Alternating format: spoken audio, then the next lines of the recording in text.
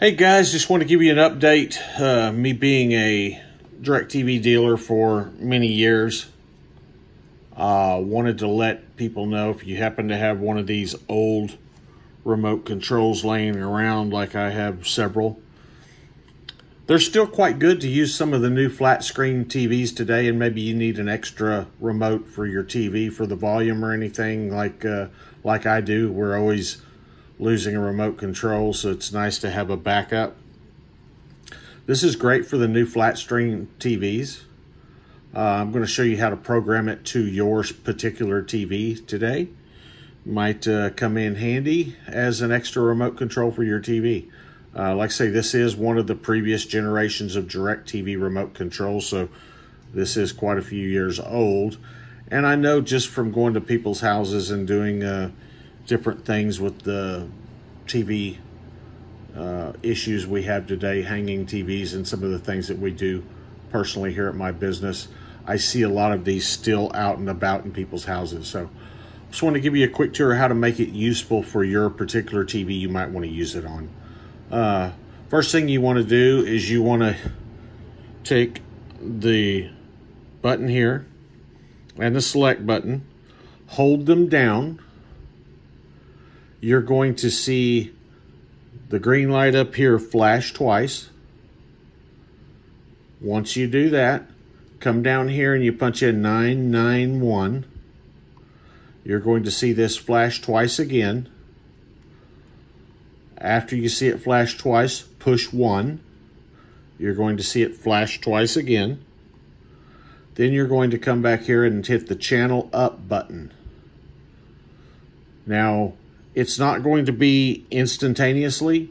It may take you 5 minutes of pushing the up button to get to the right code for your TV. So don't give up on after pushing it 2 or 3 times. You may have to push it 100 times to get to the right code for your TV.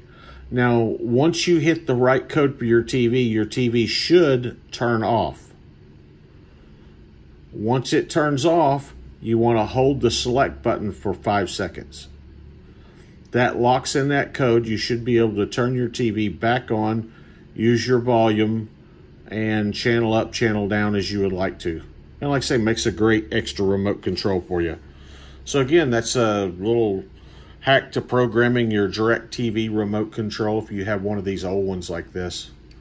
Like I say, I have several. I still use one here in my office for my TV that I do not have DIRECTV on. I have a Fire Stick on it, and I use it for the volume for my TV there because, as you can see, I have one of the first generation Fire Sticks that does not have the remote or the volume on it, or the Amazon or Netflix button like some of the newer ones do. So this combination, this actually works my Fire Stick for channel up, home buttons, all the things that normal functions, and this will allow me to change the input if I want to change between my HDMI inputs, and then it allows me to do the volume and power on, power off. So hopefully that helps you with an old remote control you may have laying around the house and don't want to just throw it away. Maybe you want to get some extra use out of it, then go ahead and reprogram that to work for the TV that you have.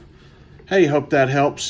Please like and subscribe for other helpful items. We do a lot of cruise talk on our channel, and we do, like I say, I've been doing DIRECTV and utilities for over 20 years, so we will do some TV hacks and different things for your TV and viewing pleasure, and maybe even a few hacks for out of town and vacation, take your TV with you type things. So anyway, please like and subscribe to stay up to date on some of our TV hacks we'll be going across on here for cruisers and just when you go on vacation so you can take your home TV with you.